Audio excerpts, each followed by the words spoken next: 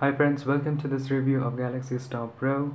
I've had this device for about 4 days and boxed it in a separate video as soon as I had it, and the initial impressions were quite positive.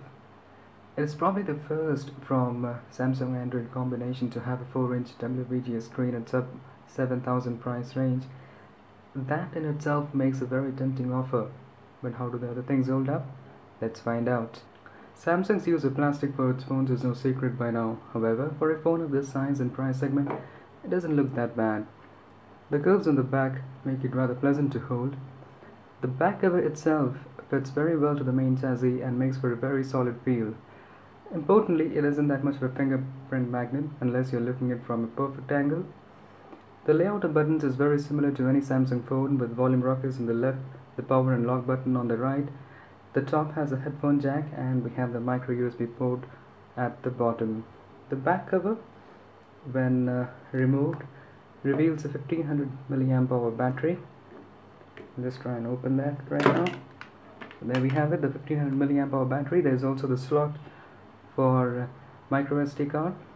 Over on the front there is no proximity or ambient sensor, which means you have to manually adjust the brightness to your liking every time there is a change in the ambient light. The screen is also a far cry from top WVGA screens. It's definitely superior to other Samsung phones at this price range. The bump in resolution in itself is very handy while reading text or browsing the web.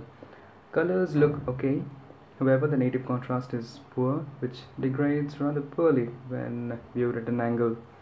The CPU remains the same from Galaxy Star, which is a 1 GHz Cortex A5, so does the 512 MB of RAM. We do however have a updated Mali 400 GPU instead of the Mali 300 of the original Star. And for reference, if we can quickly open the Nenamark 2 benchmarking software, it gives a score of 39.3 FPS, which is not necessarily a bad score, although most high-end phones have rendered Nenamark 2 obsolete. The software is mostly stock Android with TouchWiz on top. Samsung has refrained itself from modifying many stock applications. For example, the gallery lists everything in grid, and while it does take some time to load the thumbnail previews, once it has, browsing and panning or zooming is rather smooth. Play Music is the default music player. It lists all your album in a card stack format. You do have options to fine-tune your equalizer settings in the settings option, and the sound out of this phone is a little flat, but otherwise of really good quality. As always, bundled earphones hardly reveal the true potential of a smartphone as a portable music player. Video playback, and quite sadly, maxes out at 800 into 480, which is WVGA resolution, which is the resolution of the screen itself.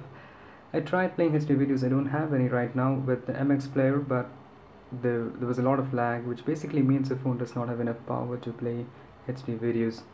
Also, Samsung uses a very heavy compression while converting HD videos with its Sky software.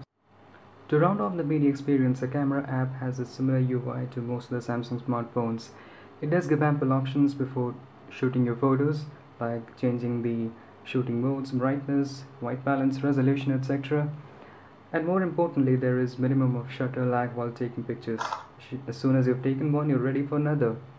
However, the camera can shoot only 2 megapixel fixed focus photos and QVGA videos, and quite expectedly, the quality is amongst the worst in camera phones. Chrome is the default browser for Star Pro. The rather high resolution screen would have made browsing experience a pleasure had it not been for the low RAM, which means pages stutter a lot while panning around.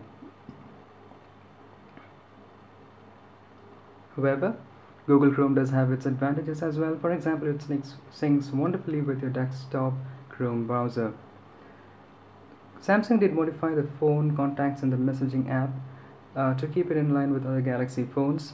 From the contacts app, you can swipe on a contact to its right or to its left to call or message the contact.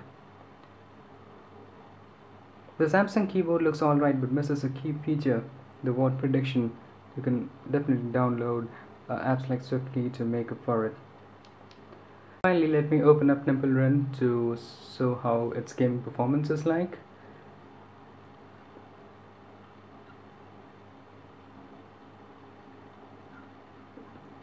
looks okay to me.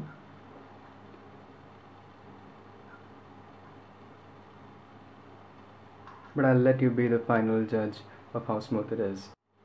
While the Samsung Galaxy Star Pro is amongst the cheapest droids for Samsung, its relatively large screen and its slimmer bezels don't necessarily give you that impression.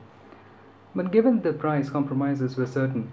But what's important is that Samsung gave it the best of Android experience as it could. The screen is your window to your phone, and the WVGA screen definitely makes browsing, texting, and playing light games a pleasurable experience. In terms of competition for the same Android experience and some additional hardware features and upgrades, including a 5 megapixel primary camera and a video secondary camera, multiple sensors off front, and 3G connectivity, the Galaxy S Duos retails at about 9,000 Indian rupees. The fiercest rival to the Star Pro, however, may come from outside of Android. The Lumia 520 simply dwarfs all other phones at this price range with its buttery smooth performance or navigation around the UI and a vastly superior chipset. Build quality and screen quality of the Lumia are arguably better too. Both phones, however, cost more than the Star Pro, which could well be the deciding factor when many young people go shopping. Thanks for watching the video, and until next time, it's goodbye.